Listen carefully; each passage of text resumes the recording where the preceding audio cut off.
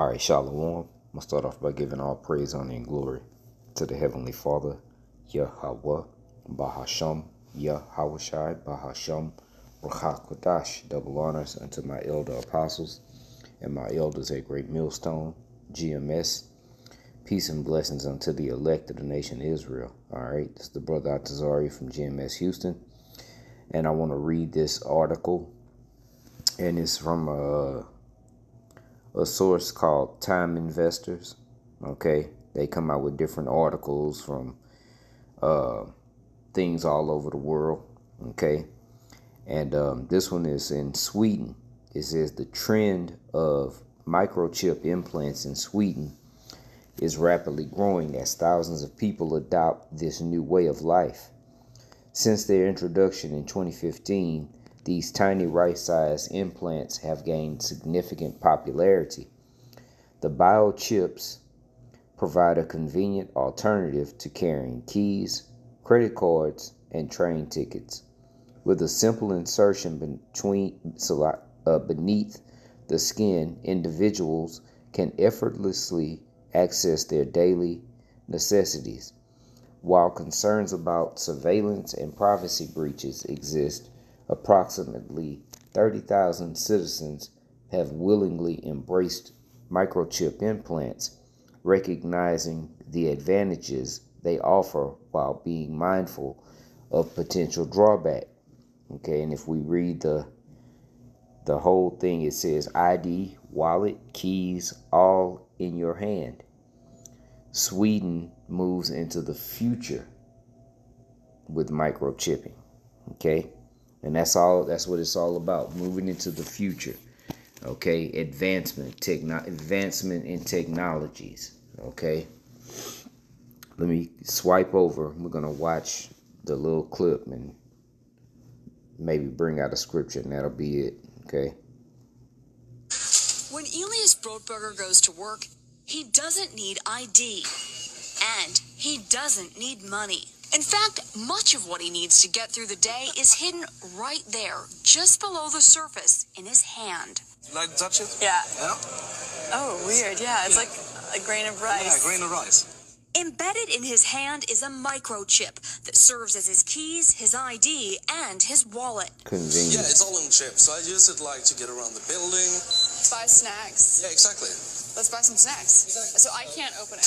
No. And this is the future. So what I need to do is I near need to future. first blip my chip, and it will log me in, and from there I get access to the fridge. Popular TV shows like Black Mirror have imagined chips as part of a dystopian future. Install ingrain procedure with local anesthetic and you're good to go.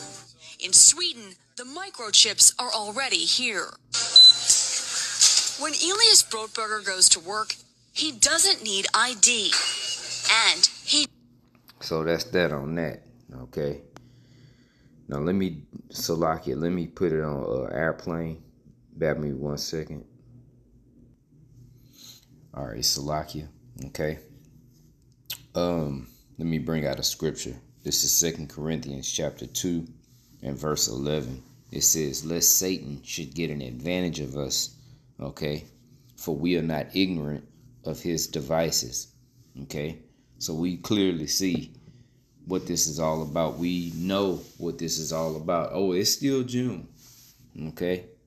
Today is the 30th, the last day in June. Okay. This has to be explained biblically. Okay. And there's certain other Israelite groups outside of Great Millstone. Okay. Because we know what this is. This is the MO to the T to the B. Okay. The mark of the B. Okay. Which is spoken about in the book of Revelation, the 13th chapter. Okay.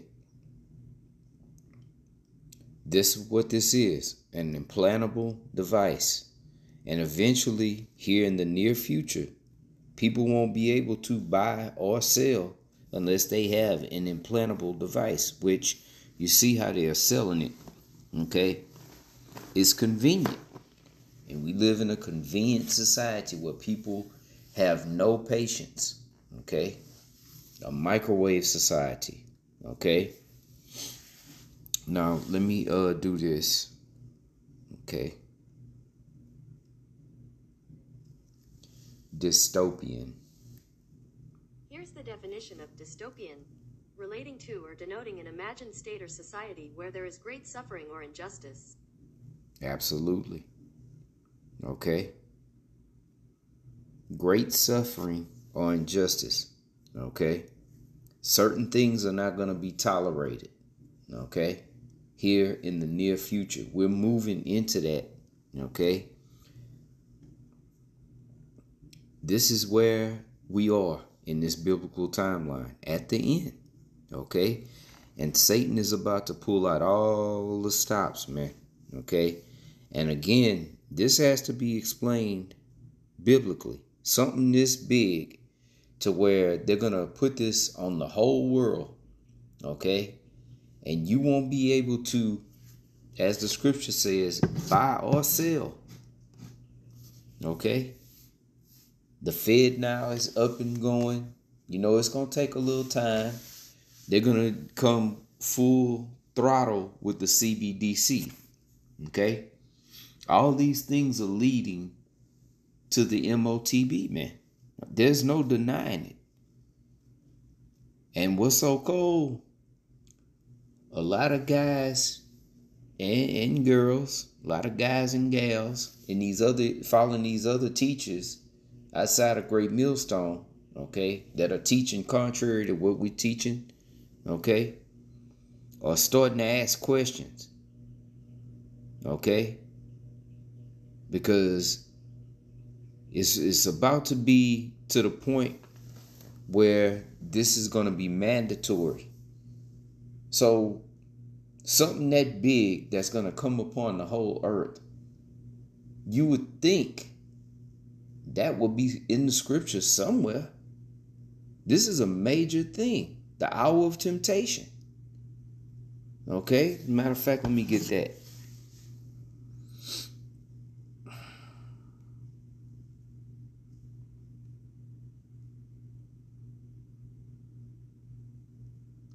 Okay. It's the book of Revelation, chapter 3 and verse 10. Because thou hast kept the word of my patience, I also will keep thee from the hour of temptation. You know, and it's going to take Yahweh Bashem Yahushua putting the spirit on the elect not to take that thing, man. Because anybody can say what they're not going to do now until you pining, you starving, or you watching your family starve, or whatever the scenario, however it plays out. Okay. It's going to take that. Okay. Because there's a lot of guys that's going to be like, man, I'll be back in the kingdom. Hey, oh well, you know, I can't take this suffering. Okay. The word patience means to suffer. Okay. The scriptures say, woe to you that lost patience, man. Okay. So we gotta,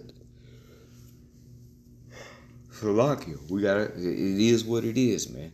Okay. It says, Revelation 3 and 10, because thou hast kept the word of my patience, I also will keep thee from the hour of temptation, which shall come upon all the world. Okay. The inhabited earth is going to come upon everybody on this planet, man. Okay. And everybody's going to have to make a decision whether or not to take that mark, the charagma, an implantable device. It says, I also will keep thee from the hour of temptation, which shall come upon all the world, to try them that dwell upon the earth.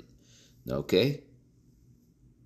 And only the Heavenly Father is going to keep his elect from taking this thing, man. Okay? And here it is, live in 3D. It's in everybody's face. This is the future. People are always talking about the future and advancements and, technological advancements. Okay, the future. Oh, that's old. That's old. Man, you still doing that's old. You see? And this is one of the ways that they're selling it. Okay? And people don't like not being trendy. That's a big deal to Babylonians especially. They need to keep up with the trends because everybody is worried about what everybody else is thinking about them, and people they worrying about thinking about them is worrying about what the hell they thinking about them. Just a world of confusion, man. A place of great confusion. Babylon the Great. Lord willing, this was edifying. I'm going to close. It's on to the next one. Until then, I say shalom.